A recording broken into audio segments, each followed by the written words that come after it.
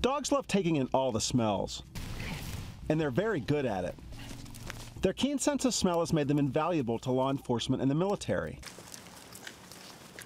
But instead of sniffing out drugs and bombs, these canine noses have a different purpose. What we do is we use canines to track the presence of human sewage pollution that gets into stormwater systems. Human fecal contamination is a serious environmental problem that can cause a variety of illnesses.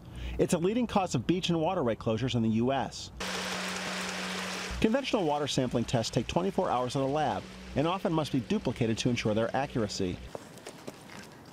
Maine-based Environmental Canine Services trains dogs that can give an instant yes or no as to whether a location is contaminated with bacteria. They can actually discriminate between animal source fecal pollution and human.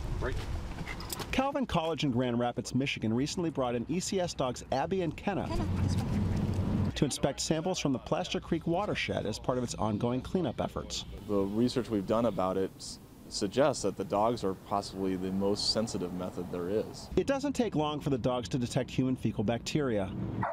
Good girl, that's a positive. Good job. You're a good girl. Good working dog. Kenna's positive reinforcement is food. She's a golden retriever and she's food driven. Back east, ECS co-founder Scott Reynolds' dog Sable prefers a tennis ball.